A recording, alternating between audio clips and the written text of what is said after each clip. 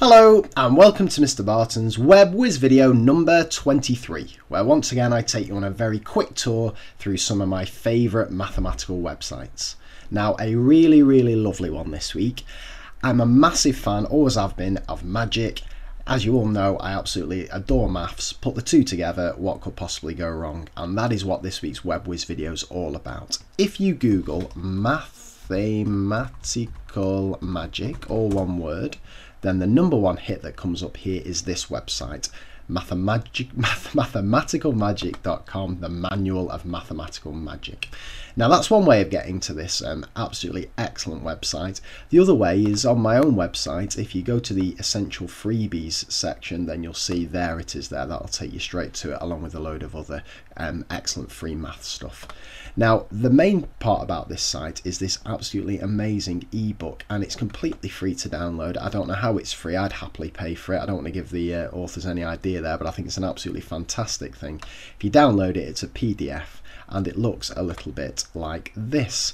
Now, what it is, it's written by Peter McOwen and Matt Parker, and it's full of magic tricks. But what's absolutely lovely about it is that they are mathematical magic tricks that can be used in the classroom. Now, if I just take you through a couple of these things, how they work, you get a few symbols here. The magic symbol, where the sneakiness is explained, and then this is the most important one, this bit of this square root thing, because all of the tricks in the book are based on mathematical principles.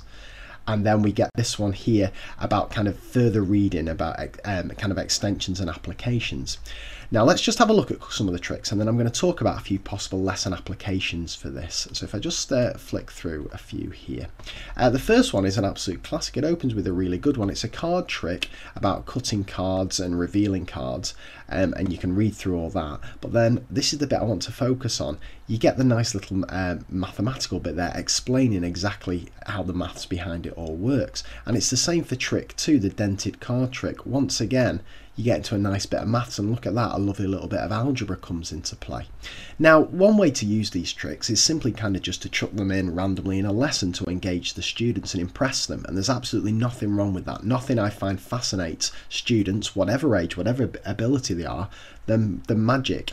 And that's a perfect way to use this. However, I almost think that's selling it a little bit short. So a couple of things I've done in the past with some of the tricks in this book is sometimes as a plenary, I've shown a trick and the homework has been to figure it out, and I've got the students to write down what I've done and then try it on their mums and dads when they get home. Can they figure it out? Can they figure the maths behind it out? And that tends to work really well.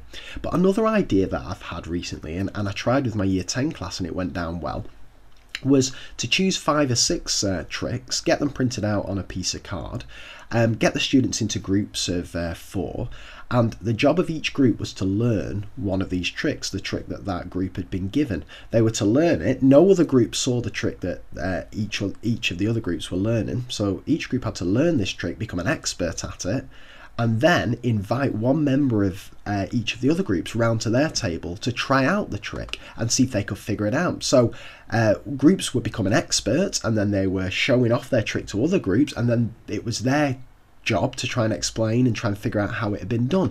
And again, the students were absolutely loving it because they felt a bit of power, they felt a bit of knowledge that they understood a trick that no one else did, and then the other students were desperate to figure out how it worked. And by the end of the lesson, everyone had learnt 6 amazing magic tricks, all of which had fundamental mathematical principles behind them.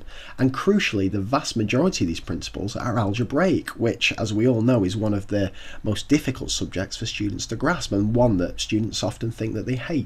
So I just think this is an absolute gold mine of a resource. It's absolutely fantastic. The maths running through it's amazing. The tricks are fantastic. It's one of my favourite resources I've ever seen, and I heartily recommend you download it. And before we go, you may be familiar with Matt Parker, the stand-up mathematician from Twitter and also from YouTube. And if you have a spare moment, then this is certainly a video worth checking out. If you just stick that into into YouTube, 145 and the melon coil. It's a brilliant video that's kind of about the properties of numbers and kind of happy numbers, but then it takes it one step further. And it's great just to look at as a teacher, and absolutely fantastic to show the kids as well.